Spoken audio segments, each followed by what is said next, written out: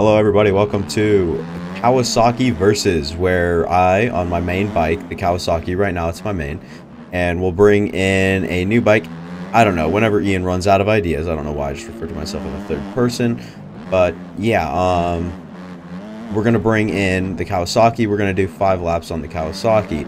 Then we'll bring in a new bike, and we'll do 5 laps on the new bike and see and compare times and ideal lap times and whatnot. So not going to be trying to set down any heaters, considering I'm on 4 hours of sleep, and you know, this is the first time I'm touching a controller today.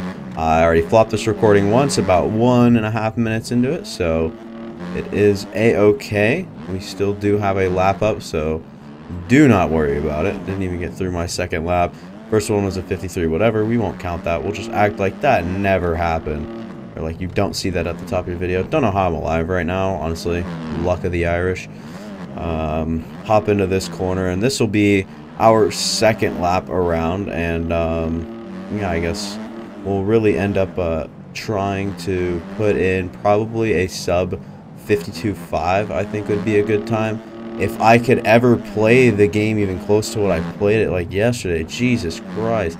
Ran 169 laps on this track yesterday for complete fun. I mean, having some good conversations while playing it. I mean, that can really drag time along, but more than I've ever played MX bikes in these last 3 months. Just probably played all of last night and yesterday, so yeah, it's not a good look for me personally, but it is what it is. We'll go ahead and try to round out this lap here pretty quickly, pretty swiftly.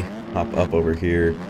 Want to try to get, like I said, sub 52.5, and we'll take the cheater line, and it will still set us up a little bit better. But yeah, 42.4 on the first lap isn't bad, but it's not great.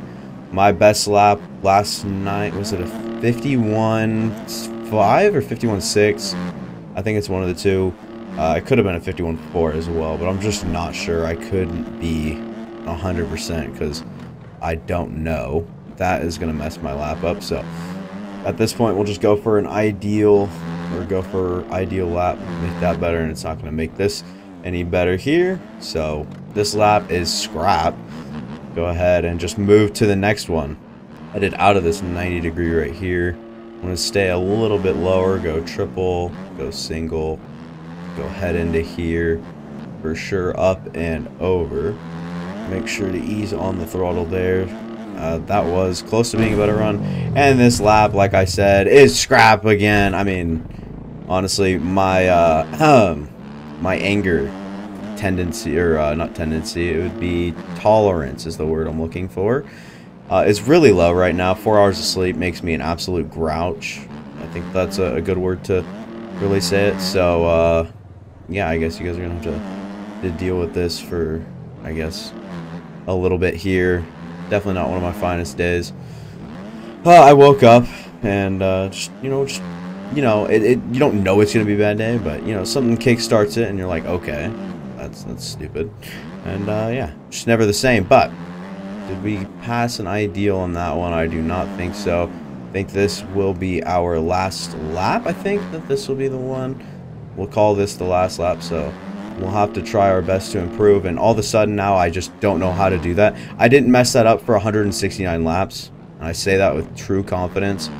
And then, yeah, head into a new day, and you come out with new struggles. So that's really fun. I mean, that's my favorite part about this whole thing is just, you know, the point and the fact that, you know, you can just find new things about yourself every day, and that is that you don't enjoy, you know, running 169 laps on a track. I just don't enjoy it, because how much better did I really get? I'm not that good. I'm obviously ass, considering everything that's happening right now. So go up, triple on off for the last lap here. We just got to go probably as fast as we can. Okay, yeah, dig the front. That's awesome. And yes, I'm hopping on. We are doing a Yamaha versus a Kawasaki today. In case you guys were curious, or you guys probably just skipped ahead in the video, you little twerps. But we'll go ahead and cross the line for the first time. Try to kick off this run right here of some significant laps that I'm going to try to run. I'm not going to try to do much different than I did on the Kawasaki, like gearing wise, and we'll see how that fares, because this bike is very different on Supercross than the Kawasaki, and that even includes the whoops for sure. And this inside right here, I had a person or two bagging on me for using it yesterday, and I was like, what are you talking about? That line is significantly faster than going all the way to the outside. Please tell me I can land this, okay, because I was actually running a little bit of a good lap on my first one here. I'm still riding a little timid, a little too careful in my opinion, but it is what it is. Go inside. Should still be able to set me up for the next lap, and we basically, yeah, I think we already have it beat. No, I could be wrong, but I think no, we might not. I mean, I'm not sure. I wish I documented that lap. I think it was a 4.4 something, like a 4.46. So we might have already just beat it on the first go around. I don't think that this lap will be anything close unless we can get like a power and a half drive, which we did through the whoops. So that's a plus for sure. But another good run through here might help as well. Go up and then back down this. Yeah, no, I don't think we're going to be able to top that last lap here on this one. Not a good one by far. Definitely have had better. So I guess, yeah, we're going to try to cap this one off, hit a big line or two. Is a quad a little bit more possible on this one? I don't even know if the quad would be faster. I mean, it's still just a generally fast line that I stuck to. I even qualified without any of the quads, so hooray to me.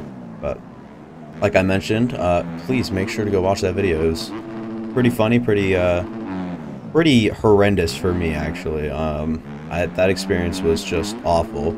I'm very sad I got to experience that. This thing is a tank through the whoops. I didn't even know that. That is a very bad corner for me for sure. Try to make it up here, go over that, try to get over this. A lot better. Go inside, pump the brakes, try to downside that the best I can. Kind of cut that the right way. Go a little bit faster through there. Might have cut the corner and might get cuts for this, and it all depends on how well I can corner out here. Cut in as fast as I can there. 52.1. Not good. I mean, that's pretty much what I qualified with a 52.08, I think. So like a 52.1. I believe. It could have been like 52.008 or something stupid, but it was close to a 52.0. At least it was a 52.082, I think. I believe. So, I don't know, man. It's a bit rough that I qualified poorly and I still made it. I mean, it's still amazing that I still made it when I didn't even think I had a chance. So, good to know I'm still up there. I'm still running some good times. Spent a lot of time on the track, so I was really hoping I could push through and get it. But this track, in my opinion, didn't really suit much of my styles, but it had a lot of things that if you just spend enough time on and work enough on, you can get well.